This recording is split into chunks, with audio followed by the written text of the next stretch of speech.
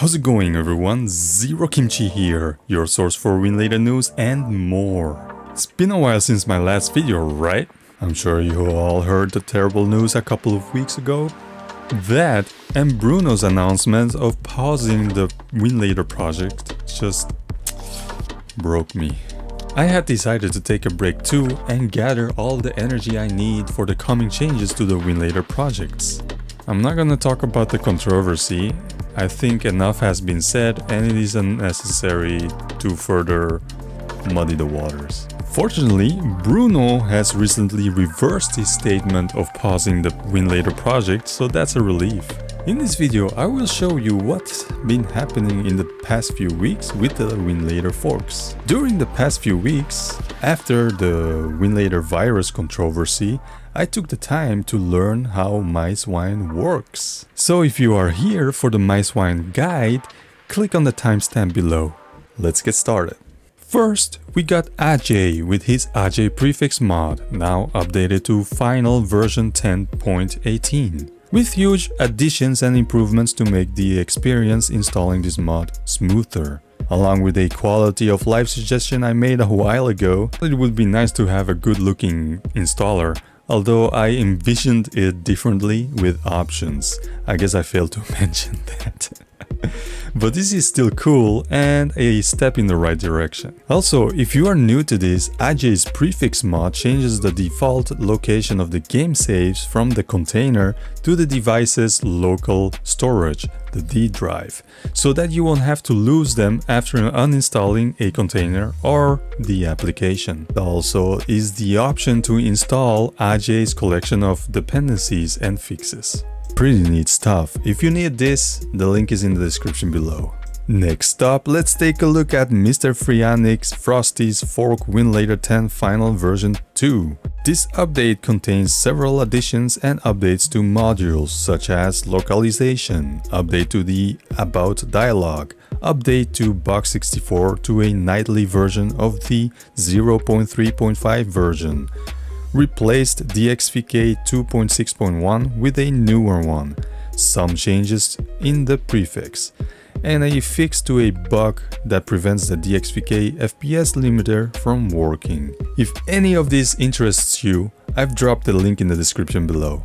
AfeiMod, the Winlator fork prodigy, which everyone else is based off of, had several releases over the past 3 weeks. For his Winlator 10 fork, AfeiMod 5 fix, this is roughly translated from Chinese, but I believe he fixed something on Turnip for Snapdragon devices below 8 Elite. Various quality of life additions and special modifications, whatever that means. Next update on his AfeiMod 5 fix, Zinc was updated to 22.2.0. Added screen rotation. From what I understand, a fix to something related to needing the correct resolution to fix missing game characters. A fix to widescreen issues in games. And some other modifications which are the same as the previous version of the fork. And then we got the latest update which adds a dot. Not much to go on with, right? If all of this sounds good to you and you're willing to give it a go, I've dropped the link in the description below. Let's now check out Winlator Cmod with Bionic, compiled by Succubus, based on Coffincolors Cmod, but also coded by Peace Blaster. A lot of changes and fixes the fork has gone through.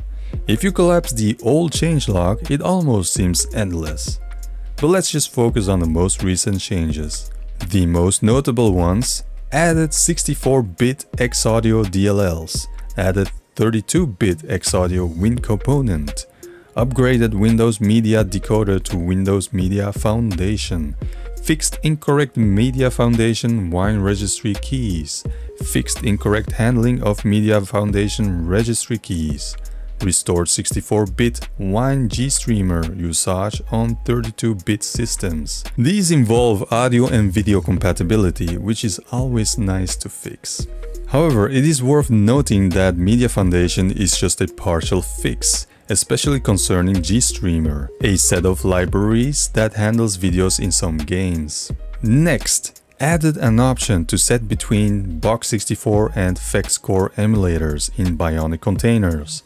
removed the HODLL variables that were being used previously to switch between Box64 and FexCore. And finally, FexCore was updated. Since I main Winlator Cmod, let's have a look at how to deal with the new emulators. As you can see here, I've got a Bionic and two GLIBC containers set up. Let's have a look at Bionic's container settings. When you scroll down, there will be a new entry called Emulator, in which you can choose between FexCore and Box64. You can also find this in the settings of your game's shortcuts, which is a nice quality of life addition. So, to avoid confusion here, this is the way this works. The default emulator is FexCore. That means your 64-bit games will run through FexCore emulator and thus will use the FexCore settings to whatever you've set it at.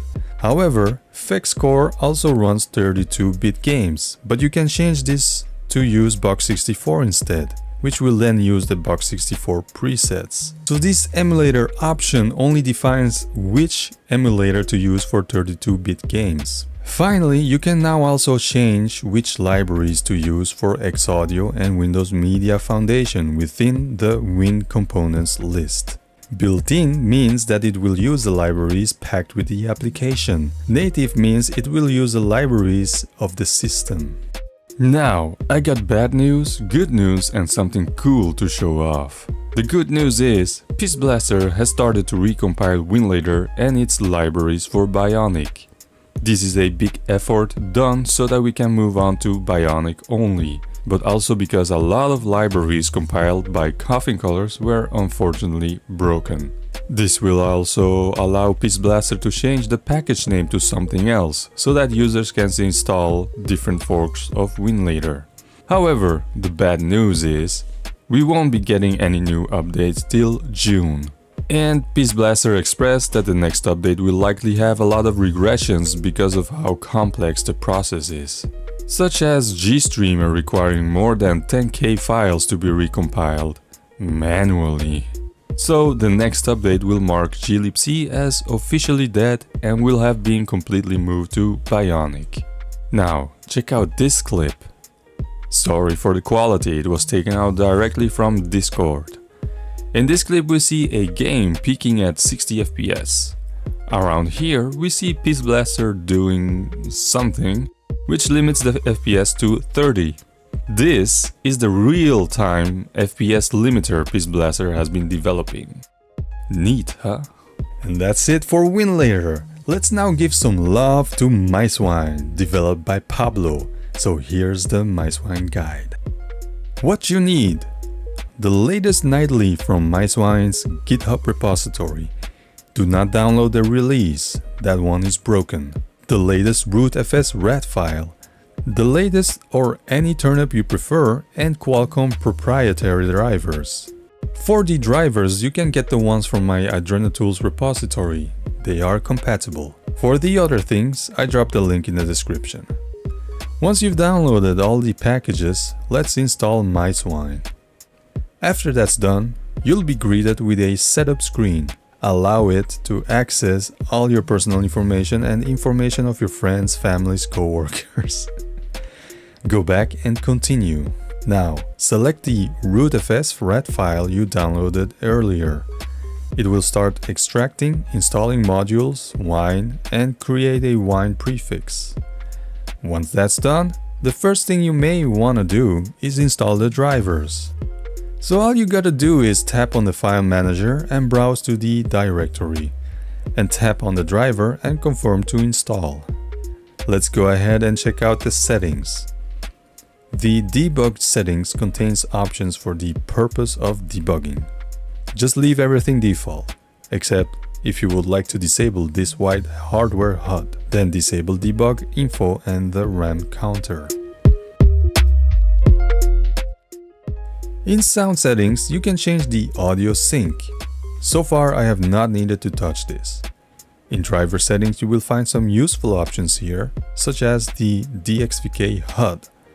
Just like on Winlator, if you'd like to use this, tap on it and select the options you would like to see. Then there's the Turnip debug, which usually we don't touch. Finally, the OpenGL version.